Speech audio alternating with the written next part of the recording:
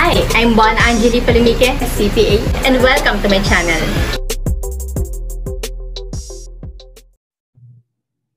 Hi class, so now we're on the chapter 4 of business combination. So the topic for this chapter 4 is the elimination of unrealized profit in intercompany sales of inventory.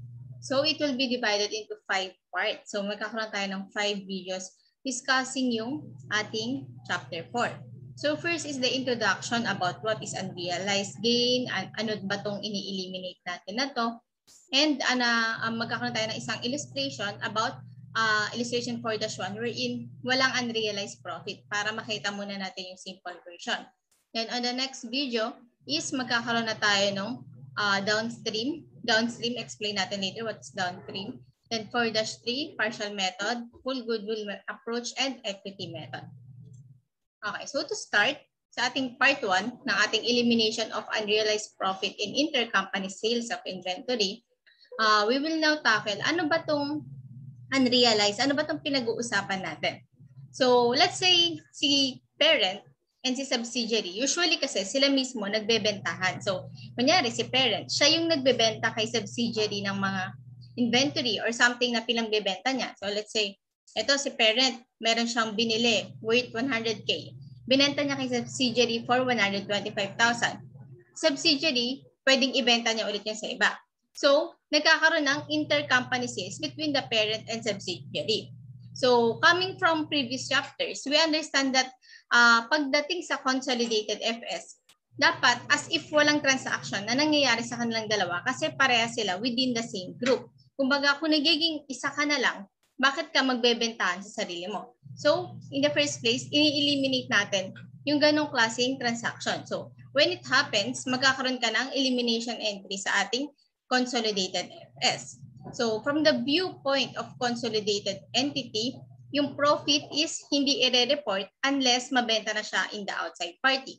So, yung example ko, let's say 100,000, binenta niya ng 125,000 kay subsidiary, may recognize lang yung profit kapag si subsidiary binenta niya na in the outside party. So, kailan nangyayari yung unrealized profit? So, nangyayari yun kapag hindi pa nabebenta kay subsidiary. Kasi, di ba, realized is kapag sold na. So, kapag sold na, okay na, hindi mo na kailangan eliminate. Pero, kapag unsold, kailangan mong mag-eliminate. Okay. So, may sample tayo dito under illustration 4-1. So, isa itong downstream sales. So, before that, we need to understand what is downstream and upstream sales. Downstream is, as the word itself, kumbaga, mula kay parent, papunta kay subsidiary. So, downstream is sales. Pag upstream naman yung sales, mula kay subsidiary, binibentahan niya si parent.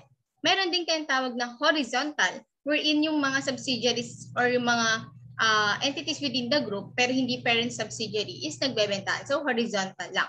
So, yun yung tatlong klase ng sales. Downstream, upstream, and the horizontal. So, for our first illustration, isa itong downstream sales. So, ibig sabihin, the parent sold an inventory to the subsidiary. Wherein, magkakaroon ka ng eliminating entry. So, regardless, diba? If you can imagine, sabi dito, wala daw unrealized. Pero hindi ibig sabihin, wala ka nang i-eliminate. So in the first place, i-eliminate mo yung inventory na binenta ni parent, ni subsidiary, kasi dapat hindi sila nagbentahan sa point of view ni consolidated. Okay, so for this example, si P company, binenta niya yung mga goods. So nagbenta siya ng inventory kay subsidiary at 125% of cost. So yung cost daw ni P dito sa pagbili niya is 100,000. Tapos, binenta niya kay S company for 125,000.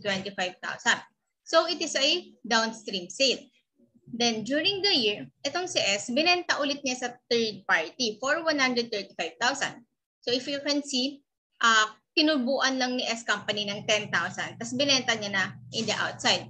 So, pag nabenta na in the outside, doon natin sinasabing wala tayong unrealized gain na kailangang i-eliminate. Pero, yung bentahan nila sa isa't isa is kailangan pa rin natin eliminate. So, let's see kung paano ba rin-record ni parent sa kanyang libro yung ginawa niyang transaction. So, ang gagawin ni parent sa P-Books is debit accounts receivable for 125,000 and credit to sales for 125,000. Ito yung pagbenta ni parent ni subsidiary. Ito yung i-record niya sa kanyang individual books. Next, si S naman, si subsidiary, ang magiging entry niya is debit purchase kasi may binili siya, di ba, na 125,000 and credit accounts payable. So, nagre-record sila on their individual books kasi yun yung actual transaction nila. Pero, pagdating sa consolidated natin, kailangan natin i-eliminate. So, lalabas ang ating eliminating entry na kailangan pabaliktad nito. Debit sales, so to offset or tanggalin yung sales, and credit to purchases, 125,000. So, ma'am, ba't hindi natin ini-eliminate yung mga kabangga nila, yung AR and AP? Kasi meron tayong assumption muna dito sa problem lang na to na fully paid na. Pero in case hindi pa fully paid, let's say, incidentally, if S company still owes P company 40,000, so dito sa 125,000 payable, kung meron pa daw ditong 40,000 na hindi pa bayad at the end of the year, yun lang yung kailangan mong i-eliminate, yung intercompany payable and receivable. So you need to debit accounts payable. So bakit debit? Kasi ang normal balance niya is credit, and to eliminate it, you need to debit it. Debit 40,000 and credit accounts receivable for 40,000. Okay, so ito yung illustration nung nangyari para ma-picture out natin kung paano yung naging entry and ano yung naging impact niya if hindi yun natin siya may eliminate. So, sales. Kay S company, nag-record siya ng 125,000 sales. And ang cost niya doon is 100,000. Si Pito, si S company naman, which is the subsidiary, nagkaroon siya ng sales na 135,000 nung binenta niya in the outside party. Ang cost niya doon is kung magkano binenta sa kanya ni parent kasi doon na niya nakuha yung amount, yung 125,000. Tapos, nag-eliminate tayo. In-eliminate natin itong sale ni S kay P, ay ni P, ni parent kay subsidiary, and in-eliminate din natin itong cost of sale. So, ito yung in-eliminate natin kasi ito yung transaction nila sa isa't isa. So, yung 135,000 na sale ni S sa outside, hindi niya kailangan eliminate kasi outside party. Ang kailangan mo lang eliminate is yung mga inside the group. Okay. So, no unrealized. Sabi dito, no unrealized intercompany profit. Walang unrealized kasi wala namang hindi pa nabenta. Kasi 100% yung binili niya, binenta niya. Walang naiwang profit sa loob ng group. Ang kailangan mo lang i-eliminate is yung sale and purchases. Unlike dito sa next example natin, actually sa next video, meron na tayong naiwan kasi let's say 60% lang yung nabenta niya, may naiwan, doon na papasok yung unrealized profit. Pero regardless, we still need to discuss this since meron tayong eliminating entry na 125,000 to tanggalin natin yung sales and cost of goods sold. Okay. Kung makikita mo dito, same amount yung sales and cost of goods sold. And hindi maapektuhan yung net income regardless kung gawin mo to or hindi. Ang ma-overstate lang is yung sales and cost of sales. So, net income is not affected by the failure to eliminate intercompany sales. So, ang mangyayari lang is, ayan, sabi dito, overstatement of sales, overstatement of cost of goods sold. Tapos dito, may computation din siya dito ng gross profit rate na nakuha mo. So, dahil dun sa after elimination, 25.93% gross profit rate, which is 35,000 divided by 135,000.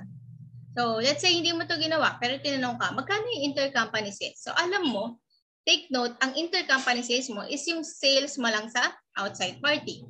Ang intercompany cost of goods sold mo is yung totoong cost sa point of view ni group. So, di ba, tataka ka, bakit hindi yung 125 yung cost of goods sold? Yun yung bili ni subsidiary. Hindi. Kasi yun is may patong na yun. Ang titignan mo cost of goods sold is sa naka-consolidated point of view ka na. No? So, si parent is subsidiary, isa na. So, magkano ba yung cost nila talaga? 100,000, di ba? So, ibig sabihin, yung totoong cost of goods sold is 100,000. And yung 25,000, which is 135 less 100,000, is yun lang talaga yung naging income dito. Okay.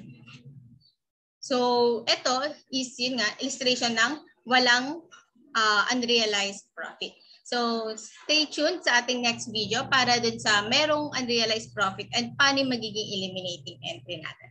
So, thank you.